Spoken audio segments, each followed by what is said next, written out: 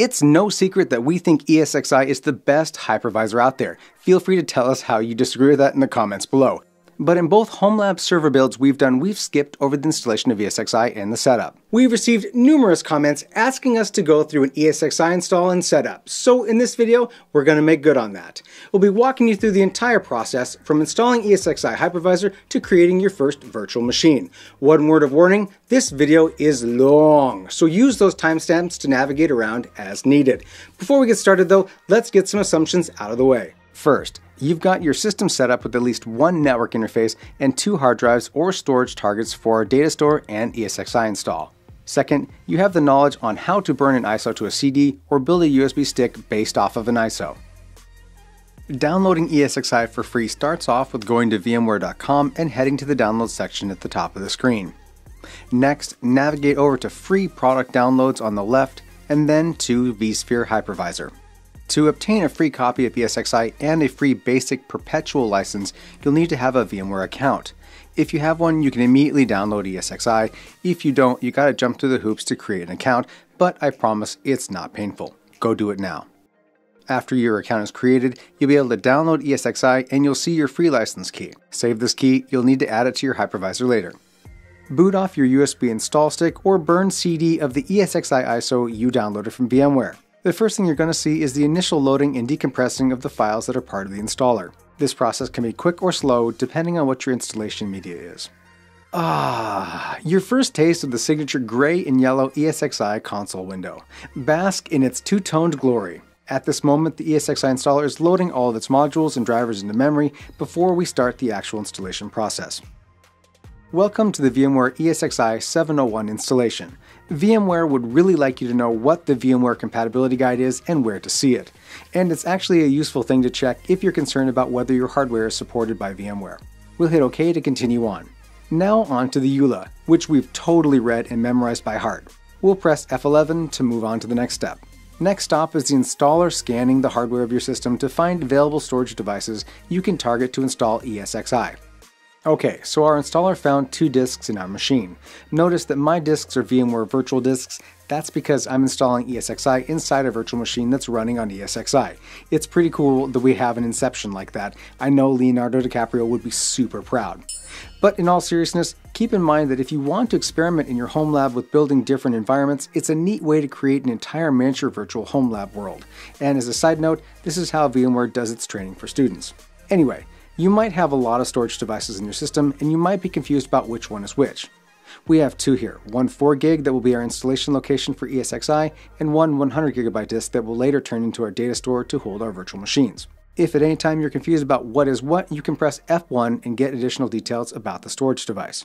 Here's the disk details. It tells me the model and vendor of the storage device, the unique name the installer has named the disk, the type of bus interface it uses, if it already has an installation of ESXi on it, if it's an SSD, and if there are data stores on the disk already. We'll hit enter and go back to the list of storage devices. Really quick, you can target any number of devices to be your ESXi installation location. In all of our virtual hosts here in the studio, we use internal USB sticks as our installation target, and that's a completely reliable and supported way to install ESXi if you have a host with an internal USB port. You can also use a single disk, a mirror of disks if you're concerned about redundancy, and so on. Again, for our purposes here, we'll select our 4GB installation disk that will be our pretend internal USB stick. Press enter to select the disk. Now we gotta choose our default language for the hypervisor. We're in the United States and we're using a default QWERTY keyboard, so we'll leave it to default and hit enter. Okay, it's time to give the root user its password. In ESXi, root is the highest level privileged user. If you're familiar with Linux, you're familiar with what the root user is. If you're a Windows user, root is the equivalent of the local PC administrator. Enter your password of choice twice and hit enter to continue. Next stop is just a confirmation that we're about to install ESXi on a chosen storage device, and if there's any data on the disk, it's gonna go bye-bye. Let's hit F11 to kick this thing off. Installation can be quick or it can take a while. It all depends on what you're installing ESXi on. If it's a USB stick internally, it will take a bit as it writes to the stick, so sit back and enjoy. Boom, ESXi is installed. Let's hit enter and reboot this host. Okay, ESXi is loading. Notice at the top where it says loading VMware ESXi and not loading VMware ESXi installer. That's a quick and easy way to tell you're now booting off of your freshly installed hypervisor and not the installation media. Once we're fully booted, we'll be greeted by the ESXi console.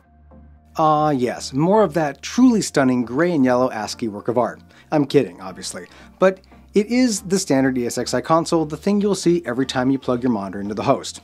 This display shows us the version of ESXi, the CPUs that are installed and the clock speed of those CPUs, and the amount of memory on the host.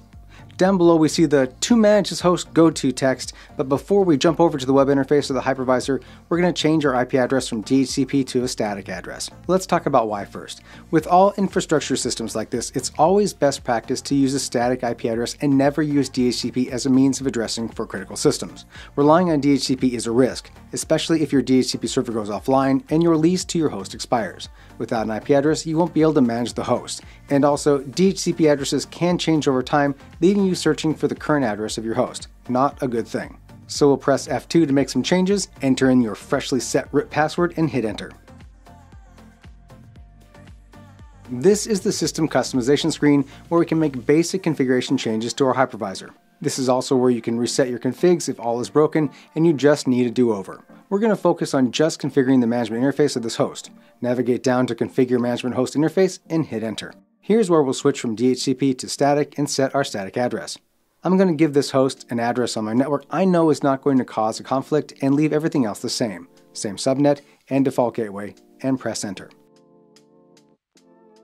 You can also change your DNS configuration of the host while you're here.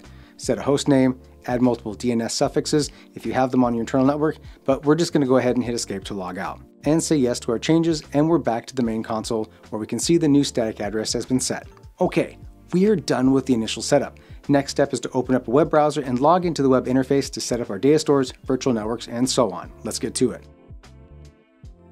Pop open your modern browser of choice. I'm using Chrome, and in the address bar at the top, enter the static IP address you configured on the ESXi console. Depending on your browser, you'll likely be greeted by a "Your connection is not private" message because your new ESXi host has a self-signed SSL certificate that your browser doesn't trust. It's okay, we'll get through this. Just click Advanced and proceed on to the site. Thanks, Google. Ooh, pretty blue! This is the login page of ESXi. You remember that root user and password we set? That's the creds we used to log in here. Let's do it now and click Login. VMware would love to have you sign up for their Customer Experience Improvement Program. It's not mandatory, and it's completely up to you whether you'd like to participate or not. Click OK and make that nagging window go away. Welcome to the VMware ESXi Hypervisor UI. Let's take a moment and go over it so you can get familiar. In the center middle of the screen is an overview of your virtual host, its hardware, its configuration, and its system information. Below that is the Recent Tasks pane, where recent tasks and operations will appear. You'll see entries there when something happens on the host, like starting or stopping VMs, making configuration changes, and so on. It's an at-a-glance list, and things fall off it rather quickly, so just because you don't see it listed there doesn't mean it didn't happen. Now on the left side of the screen is where we find the navigation pane. Here's where we'll switch between the different areas of the UI. We're already on the Host tab, so let's click on the Manage tab. Inside this screen, we have the System tab, which has sub-options for advanced settings, Auto Start for configuring which VMs you want to start up automatically when the host starts and in what order, Swap, which allows you to set your host swap file settings, and the time and date settings for the host. Next tab over is the Hardware tab. Inside here, we'll see all of the detected hardware of your physical host running ESXi. In most cases, these items will be grayed out for you because you can't modify any configurations for them, but you can click on them to get further details. If you are planning on passing through any physical hardware installed on this host, this is where you configure it. Also, we have a Power Management tab that allows you to configure your power management policies for the host if that's your thing. For a basic configuration though, this isn't necessary. Next up is the Licensing tab where you can, you guessed it, add your license key that you got when you signed up and downloaded ESXi. You have a 60-day evaluation of ESXi starting day 1 of your fresh install to play with all of the features if you'd like. For basic VMs, your free license will work just fine, but you don't need to be in a rush to add your license until you get close to your license expiration. Packages are next. Essentially, this is a full list of all the modules and driver packages that were installed when you installed ESXi. You can also install more packages via the Install Update button, but that's outside of our wheelhouse for this video, so let's stay in our lane. Services is up next. Here you can see all of the services and daemons that are running on the hypervisor. You can start, stop, and restart them as needed, but beware doing so might affect your host. Buried below here would be the SSH server service that you can start if you wish to log into the command line interface of your ESXi host. Last is security and users. Within here you can set your system's acceptance level, which is more of an advanced configuration setting for package security, set up Active Directory authentication under the Authentication tab, change certificates if you're too good for a self-signed cert, add users, roles, and configure lockdown mode. Back over to the navigation pane, let's choose Monitor. The first tab is the Performance tab, which gives you a bird's eye view of your system's performance. You can select different performance graphs like CPU, memory, network, and disk performance. Next tab over is the Hardware tab. If your hardware has IPMI enabled sensors, you'll find details about them here. People who are running ESXi on desktop hardware will likely not see anything listed here, while people running on server gear will see details from any IPMI hardware sensors on their system. Same thing goes for the Storage tab. You'll find details about the health of your storage system, assuming your storage supports it. Events tab is pretty self-explanatory. Here's where you can dig through previous events that have occurred on your host. Tasks give you a view of the tasks that have run on the host and whether they executed successfully or not. The Logs tab is the home of the logs of your ESXi host. If you're interested in the gory details of what's happening in your host, dig through these logs to satisfy that need. Also, when things go sideways, this is the place to start digging. Lastly, the Notifications tab.